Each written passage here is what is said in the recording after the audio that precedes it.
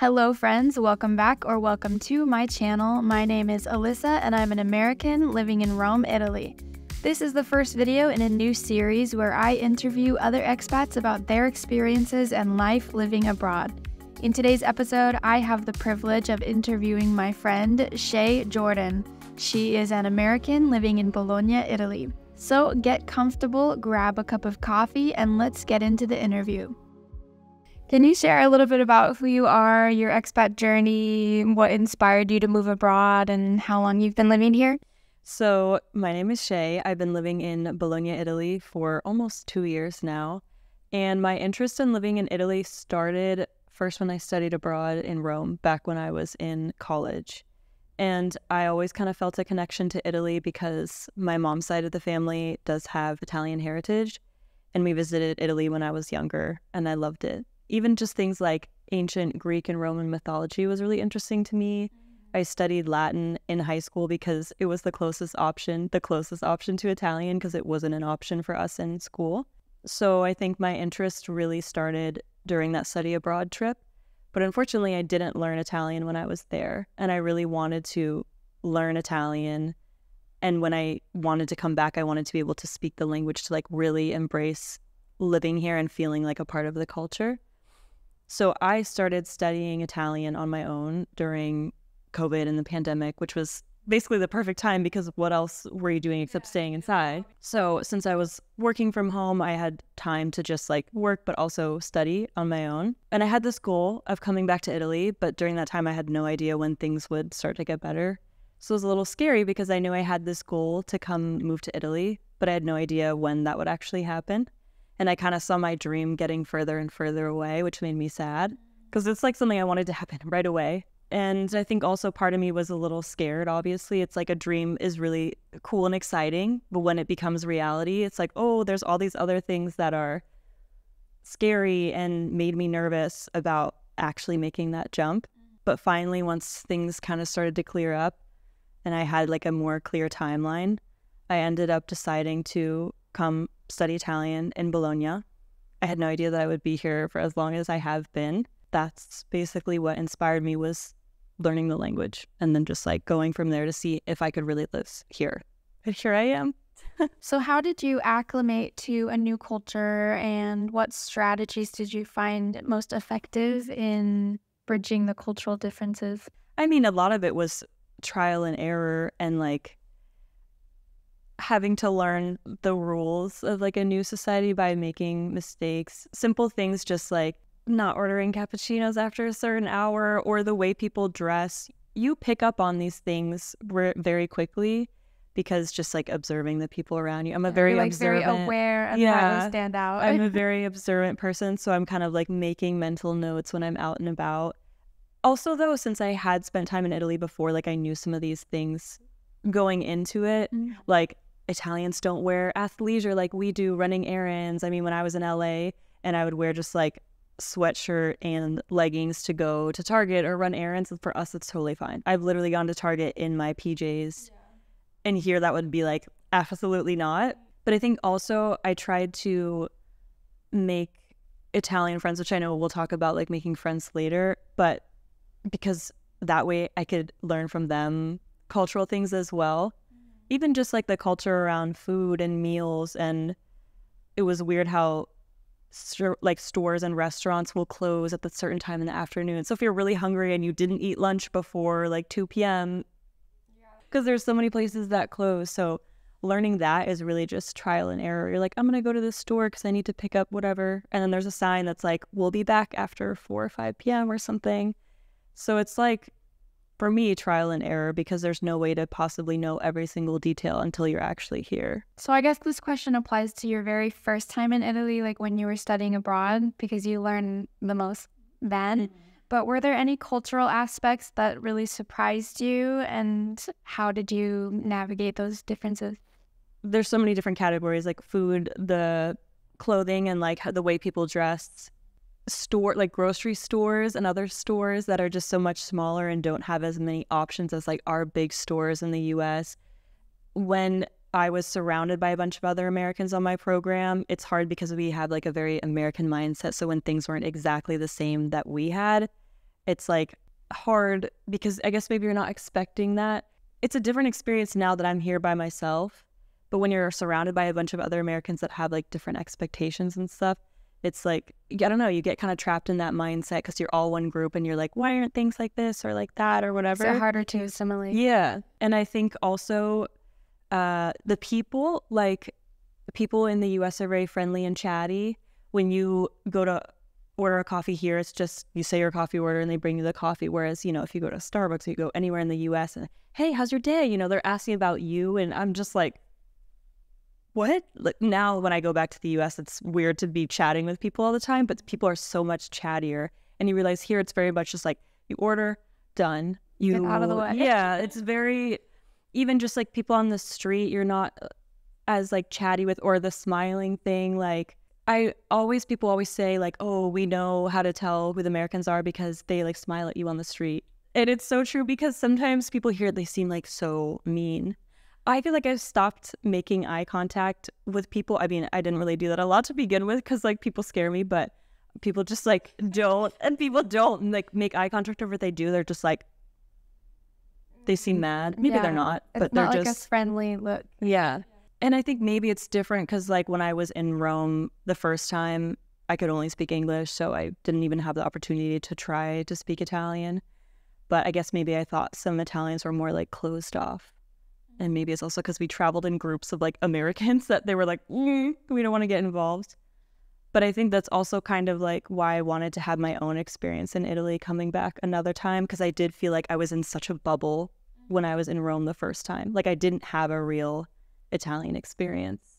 I think I was still like young and scared of being in a totally different culture that I almost like protected myself from really experiencing what it was like in Italy, because it felt safer to be with like my other American friends and we spoke English and I didn't have to worry about like doing all this stuff on my own, because we could all just get through stuff together and like not break out of our bubble, you know?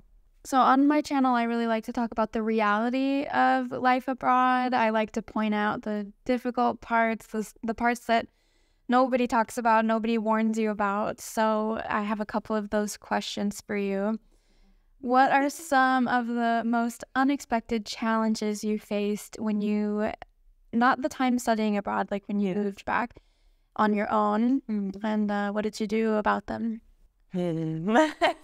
I've had a lot of challenges because it's like when you decide to move here to actually live here, you have to go through all the hard parts of getting an apartment, setting up bills, setting up internet, things that you wouldn't think would be that difficult, but everything in Italy is a lot more difficult than you would expect. Even though I speak the language now, there's still always feels like certain obstacles that are specific towards me as a foreigner, because maybe my language when talking about internet or technical things that I don't have the vocabulary for makes it harder, but also things like people will kind of treat you differently if you are a foreigner. Trying to find an apartment as a foreigner is very difficult because you have to reach out to these agencies or private owners. And a lot of times they just like will not respond to you or do not want to rent to a foreigner because maybe they think, you know, they won't actually be here for a long time, or they just have certain ideas about foreigners. Like that alone is very hard. I had an American friend who was also looking for an apartment, and when she had her Italian friend call to make appointments, like he got so many more responses. So it was very obvious that like that is exactly what was happening, that like people would just, the second you say you're like American or something, there is that like prejudice against you in those areas. Also things like not having an Italian bank account has actually been an issue for me with getting internet, which is something I never would have thought of. It's just internet, but it's another obstacle. And just like the feeling of being a foreigner, especially when you can't really like pass for Italian. It's just something that makes it hard to like really assimilate into the culture and feeling Italian. But I think the more I become comfortable in Bologna, I do feel really happy that I live in Bologna, because I do feel somewhat of a community. Like I do feel good and safe and happy here because it is a smaller city. It's not like Rome or even just more of the touristy cities where I think I'd always feel like a tourist. Do you have any specific moments that like perfectly encapsulates the reality of being an expat here, like either a good or a bad example of a moment where you just really felt like, yeah, I'm not from here? That's a good question, and I'm trying to think of an example. I do have a moment. So I went to Trento up in the north last year, actually. There wasn't a lot of English or like American speakers there, but it was fine because I spoke Italian. And I went to this castle, and there's a tour up in like the top of this tower because there's these really pretty like frescoes and stuff. So I decided to do that because it was also just like a cheap add-on. I was like, that sounds cool. And they had an audio guide. And I went to the up to the tower like when it was the time for the tour, and they were passing out like the audio guides and stuff. And I can't remember if like someone had talked to me in English, or there was some way where someone knew that I was American. Maybe it was because the person at the counter gave me the pamphlet that was like in English, like the informational thing, because there's this group of people and it's quiet, and the guy shouts to his like coworker, like, we need an English audio thing, because they had them like programmed or whatever, and they were like, English over here, and like screaming just for me, because everyone was staring at me, and it was like, because I mean, maybe the audio guide I probably could have gotten by in Italian, but you know, everyone's like, oh, Italiano, Italiano. He's like walking around, oh, you know, Italiano, Italiano, and then he like, I guess I needed a special one for English because he like shouts to his, and it was a quiet room, and there was like 25 other people. I was like, oh. So there are moments like that where it's like, I don't think that person is like trying to offend me, but for me, it is hard. If I was in another country that I didn't speak the language, fine, yeah, English over here. But like in that moment where I'm already trying to kind of like blend in, it was just so awkward. I was like, no, not English over here. Language learning. Your whole channel is about language learning. There's lots of resources that you've put a lot of time and effort into on your channel already, but can you briefly share a little bit about your experience with learning Italian, and what are some of your favorite go-to methods for learning? Well, my whole channel is about language learning, so if anybody needs resources, linked below. Yeah. It's really hard because it was the first time I've self-studied a language. I feel like a lot of us have had experiences learning a language in school, which is also, I think I used those kind of methods to try and learn Italian, like using a bunch of textbooks, because that's how I was taught how you should learn a language. But a lot of us learn Spanish or French or something in high school and then realize we actually didn't even acquire that much of that language just because the methods aren't the greatest. So I had to kind of learn how to learn a language. And that was, again, just like trial and error. But I think the most important thing for me was finding ways to learn that are actually enjoyable and fun. So if you like watching TV series, there are so many platforms now you can find series and movies in different languages.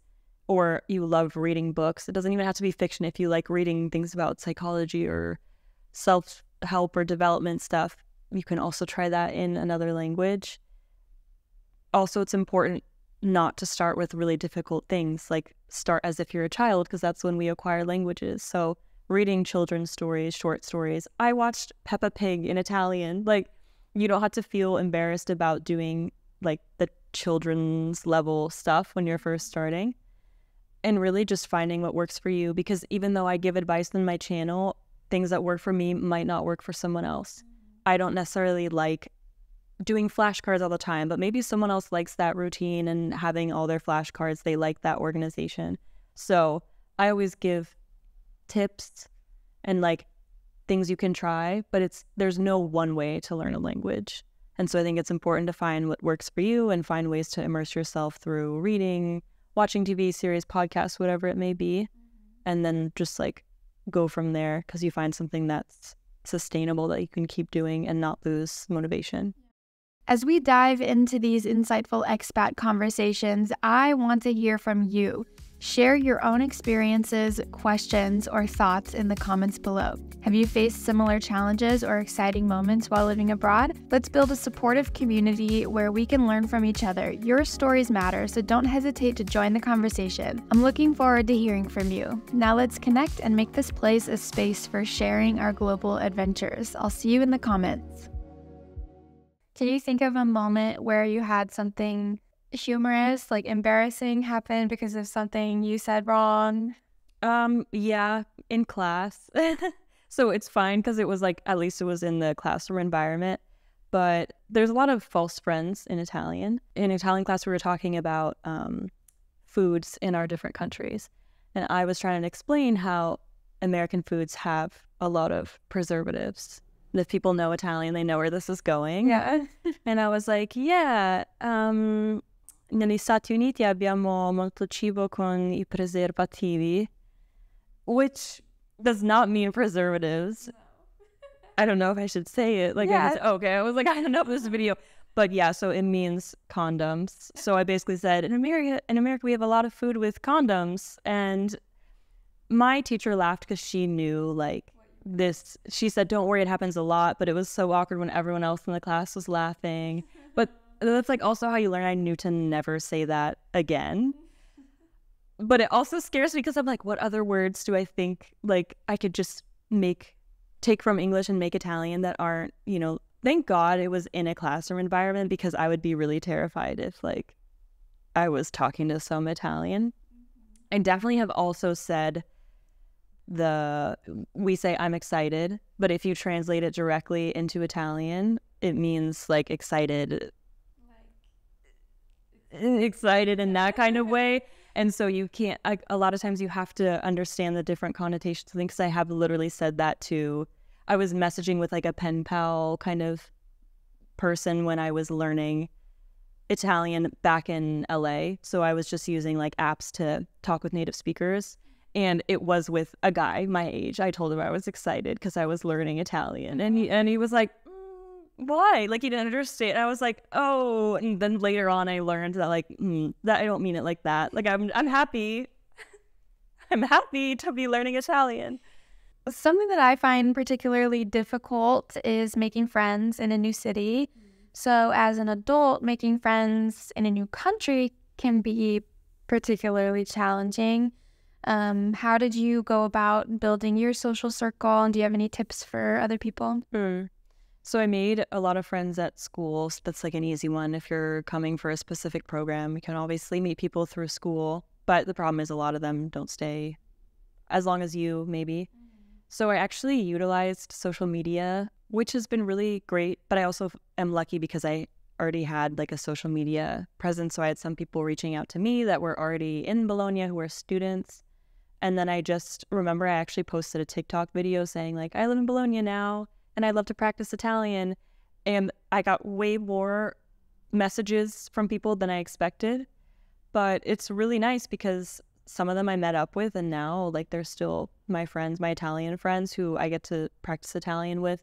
And most of them, yeah, now that I think about it, they're all students at the university. So we're all around the same age. Another reason I chose Bologna was just because there was such a big student population. So I knew that would be a way to make friends as well. Yeah, so just thinking about the place you're going and how you could make friends there is important too. Like what kind of age group is there and what are you looking for, like that kind of thing. Have you had any unique experiences or challenges, issues as a solo female traveler, or do you encounter any challenges being a female abroad? Yeah, I mean, sometimes just this feeling safe or not feeling safe in certain places. Unfortunately, there's some cities that I probably wouldn't go to as a solo female just because I wouldn't feel safe. I always try to be like really aware and smart, but obviously there's some things that you can't like predict or expect or prepare for. I think especially in Italy too, there's still some like old ways of thinking. Like maybe because I don't have a guy with me, like people may think of me differently. I mean, it definitely happens where men come up to me and try to talk to me or ask me to like go out with them or get a drink with them or something. I would be afraid of like being followed because I especially don't want to be followed back to my hotel. And there were definitely a lot of times where I did solo travel where I just decided like, unfortunately, I can't be out at night because I tried like the first night and maybe I felt uncomfortable.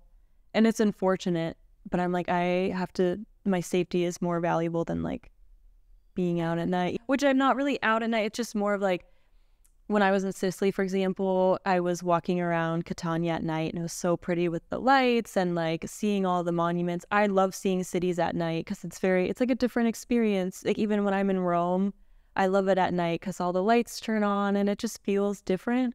But it was frustrating because in Sicily, I was walking around and having such a nice time. And then all of a sudden on my way home, I had like 3 separate men try to talk to me, and it just like ruins my mood. Like I'm like, well, I do want to go home now because now I'm frustrated and annoyed and I feel scared because I always feel like I have to look around like just in case. So okay, for the people who have never been to Bologna or even heard of Bologna, what's some of the best parts about the city? The food. The food is like number one. I love that there's a lot of young people and it feels like a very lively city, even though it is actually very small. You can walk like across the center relatively quickly. There's always something happening, like always different events, and you never feel bored. And I do like that it's small because it feels less chaotic than like some of the bigger cities. It doesn't seem as touristy. Is there like a hidden gem that you know about? Or I mean, I feel like, okay, one thing I'll say is that a lot of people don't go up to the church, the San Luca, because you have to walk up the porticos, which actually is like the longest line of continuous porticos in the world. I think it might be like a UNESCO like site or something. And I think a lot of people are scared. They're like, oh, it's going to be so intense. It's really not that intense, but it is so beautiful, especially if you do it in like the spring or not when it's super hot. In the spring, you can see all the beautiful hills, and it's just like a very nice experience. You have really nice views. The porticos are beautiful, and the church at the top is really beautiful. And I think a lot of people forget about it because it's not in the center. So I think if you do go to Bologna, don't skip that part. Like it really, I swear, it is a really nice part. A lot of people never do it. When I first got here, it was like, I think 5 or 6 months until I actually did it for the first time. And I was like, oh, this really is nice. What do you miss the most from your home country or state? And how do you cope with homesickness? I miss a lot of things. I do miss driving. I miss being able to get in my car and just like run errands and go to the stores that I love to just meander around. I don't go to stores just like to for like fun. Just like wander around and see what they have, because they don't have Target or TJ Maxx, like fun stores where you can just look at things that obviously you don't need, but it's just fun to like look, because here the stores aren't big enough to just have an enjoyable, peaceful experience. It's like, get out of my way, like I need to get to the milk, you know, like it's not. I mean, we just have a different culture, I guess, of like, I mean, we do buy a lot of things we don't need, but it can be fun to like, you have your drink. Top 3 favorite stores in America to like do that at? I mean, Target, of course. It's like the first one I can think about. I don't know how to categorize all those ones that are like Home Goods, Marshalls, Ross. They're like the same. I was great. TJ Maxx, Target, and the supermarket. Oh, I mean Trader Joe's. Trader Joe's. Yeah. I was like, are supermarkets in this like in this lineup? It's like fun to like look at the products and like just take your time, and you don't no rush. They have things that are always changing. Like we in the US love seasons and like the idea around the seasons. And I just love like themed stuff. We're very into like themed, especially when it's fall and like there's all those pumpkins and pumpkins. Everything edible pumpkin. I am such a pumpkin spice person. And I try to like, I actually brought back a little thing of pumpkin spice. Me too. Because that way you can have a pumpkin. Yeah, I have one too in that cabinet right there. Because I love that stuff. And that's kind of things that I'm not going to give up, because at the end of the day, I am still American and I love this stuff, and I'm not just going to make you so happy. Exactly. Same with like decorating for Christmas. I do that. I would love to get actually more stuff here. Me too. Because I do love that stuff. Are there specific traditions or cultural aspects that you make an effort to maintain while living abroad? You have a boyfriend now who's Italian, so maybe your Christmas traditions are going to be a little bit different. Like maybe he celebrates on the 24th where you celebrate on the 25th, or like Christmas presents under the tree, things like that. Like I don't know if his family does the same stuff your family did. So Are there any things that you've talked about you want to do this year or anything like that? I am kind of curious to see what it will be like. I feel like Christmas, based on what I've heard, is very centered around like the food, like the meals that they have. Whereas for me and my family, we do have like a Christmas Day dinner, but it always varies. We don't have like the same types of foods. And at home, I also have the tradition of like Christmas Eve, we reflect on like the year and we have junk food. I don't know how that tradition started in my family, but we have junk food, like stuff that we would normally never eat like throughout the year. But we get like mozzarella sticks, pigs in a blanket, like all the frozen foods that you just like heat up in the oven. And maybe we'll open like one gift. And I like that. But I am curious to see how it will work, because I feel like even getting older, my parents still would be like, oh, the magic of Christmas. Like my mom would still sometimes write like, this one's from Santa. And I'm like, Yeah. we know it's not. My mom would still stuff stockings. Yeah, like, me too. Yeah. Which like stockings I don't think is a thing. I don't think so. Because yeah, we would still like hang up our stockings. Are you going to try to do any of your traditions here this year or not really? I didn't think about that, but now like maybe I should. I don't know. Okay, so how often do you get a chance to visit America, and like, did you have reverse culture shock, or what were some of your experiences when you go back? So I've visited the US twice now, and I definitely felt reverse culture shock. As I mentioned earlier, with just like the people who were nice and friendly and wanted to chat with you more when you like order a coffee or do simple things.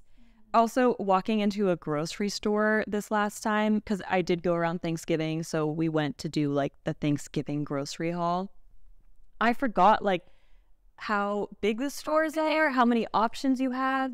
Each aisle has like so many different options for everything.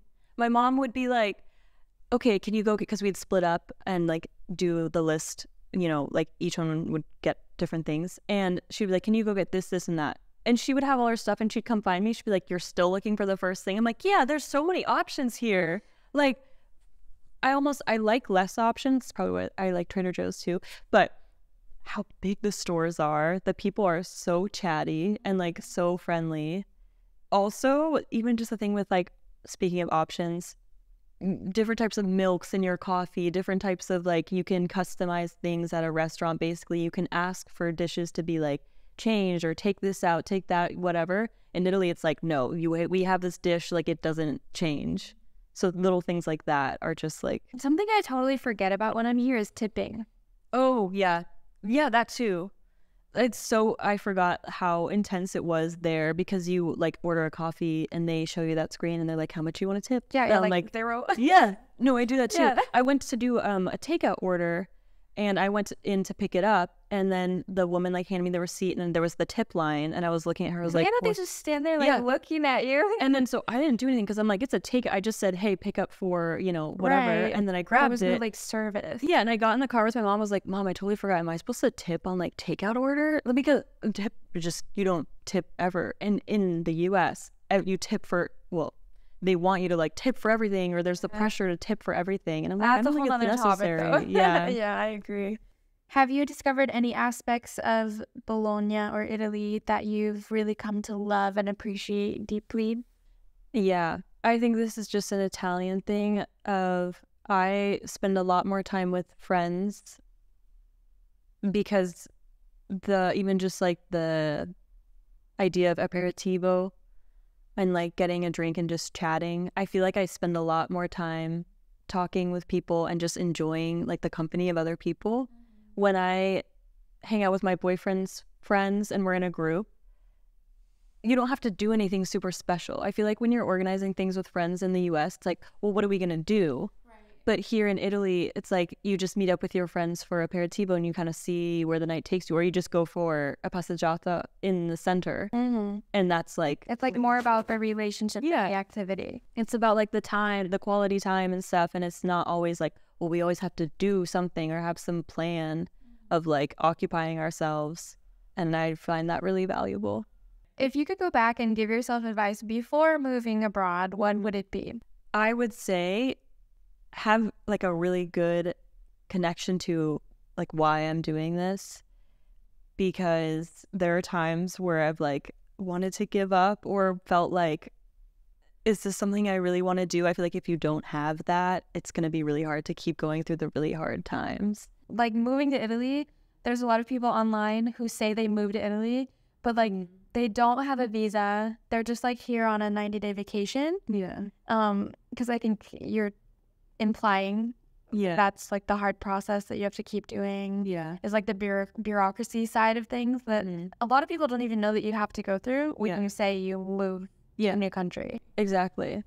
But even just like finding apartments, all that, because I think one thing I thought is that eventually the hard part would end. Like that's what I thought is once I get through the getting a permit, being able to legally live here, the rest will be easy. I remember reading blogs about people who've moved and whatever, and they're complaining, and I was like, well, that won't happen to me. Like, they obviously just have a bad attitude about it or whatever. Like, I was very much like, it can't be that bad, you know? And then I got here and I was like, I get it. Like, I understand because it doesn't end. And that's the part where it's like, if you don't have a strong reason or motivation to be here that you're like, I enjoy it so much that the good kind of outweighs the bad, it's going to be really hard for you. Like, it's not for the weak. You know what I mean? I don't want to scare anybody, but I also came into it with the intention of, well, it can't be that bad. Eventually the hard part will be over.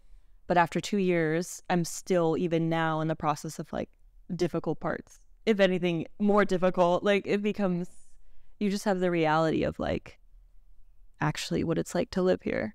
So I think in addition to knowing your why, if you even remotely think you'd want to be there for a longer amount of time, longer than maybe you want to study for a few months, go for the year. Like, it will be easier for you if you do want to renew. I originally went just for 6 months, and I wish I could have told myself, no, just go for the year, because deep down I knew I wanted to stay longer. I get a year-long visa because if you want to renew and stay longer, you have to renew your permesso, and it's easier if you already have a year. Because otherwise you have 6 months, it feels like every month you're trying to like do bureaucracy stuff. Any final words of wisdom for those considering or currently navigating the expat life? I would say not to compare yourself to other people's journeys. If your journey is like, oh, I actually do need to go back to the US some more, or spend more time in the US or whatever your home country is, and you see other people are like, I haven't been back to my home country in years, you know? Everyone has a different journey, and if you need to make yours what works best for you, that's fine. Don't feel pressured to live a certain way, or you have to tell everyone back home you're living the dolce vita if it's not true. And you don't also have to try to live that way just because that's what we think in America that Italy is. It's just like being in a villa in Tuscany and drinking wine and having the best time ever. I have had those moments where you're like, oh, this is a dream. And you will have those ups and downs, but it's not going to be like that every single day. And if it isn't, don't worry that like, oh my God, like I've done something wrong or I shouldn't have done this. It's life. You know, it's not just like living in Italy, you get to escape whatever you're trying to escape where you came from previously. There's going to be ups and downs no matter where you are. For me, Italy is like I said before, the good outweighs the bad. So it gets me through those tough times. And I do have beautiful moments and travels in Italy, but it's not that every day. Well, thank you. Yeah, thanks. Thanks for this chat. I have linked all the places you can find Shea down below, so be sure to follow along on her adventures there and learn from her language learning resources.